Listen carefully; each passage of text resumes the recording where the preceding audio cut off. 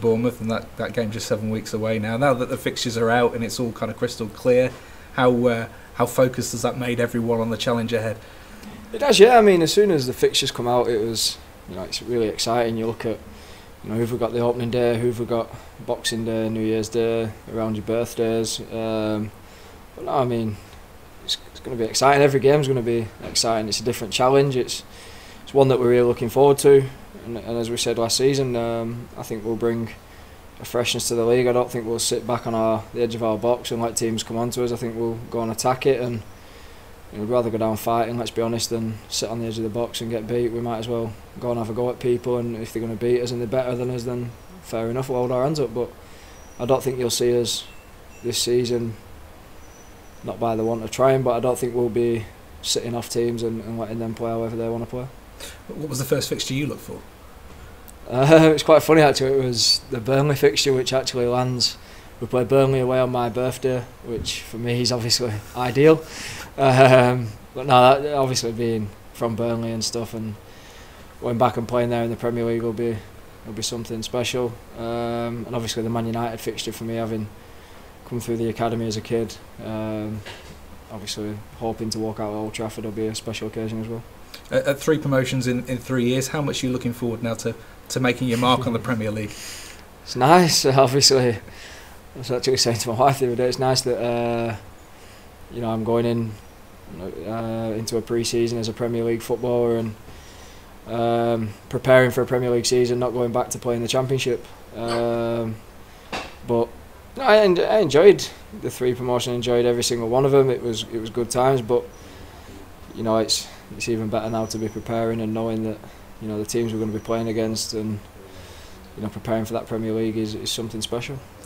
Obviously there'll be all sorts of rumours and speculation about recruitment, but in terms of the squad that Sheffield United have now, just how capable is it of making a challenge in the Premier League, do you feel?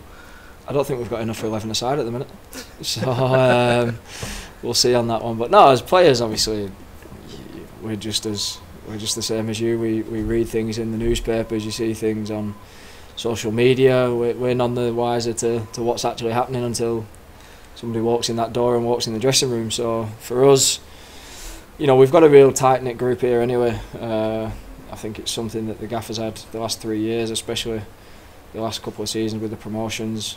The core of the group's here. I think we've got the lads on internationals come back. I think they're back tomorrow, so once they're back it'll be full steam ahead. And as I say, it'd be nice, obviously, once we get the squad together, and we've got 7 weeks to prepare for Bournemouth. And that unity that you've had throughout the last 12 months and before, obviously, when Chris Wilder's been here, just how important is that going to be in this campaign coming up?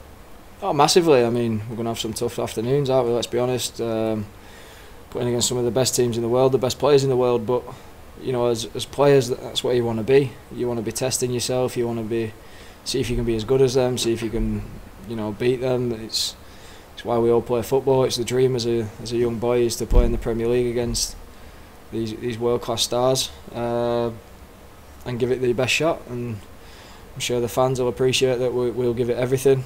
As I say, if a team beats us because they've got world-class players, sometimes you've got to hold your hands up, but it won't be for the want of hard work or trying to do everything we can to win games of football. And this football club the last 3 years it doesn't matter what level you're at, it's got a winning mentality, and that'll take us a long way this season.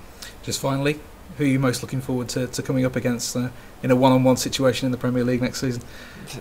I'm not too fussed, to be honest. I've played against the best in the world anyway at international level, so to me we're all the same. We're all human beings, we've all got 2 arms and legs, and it's what it is, isn't it?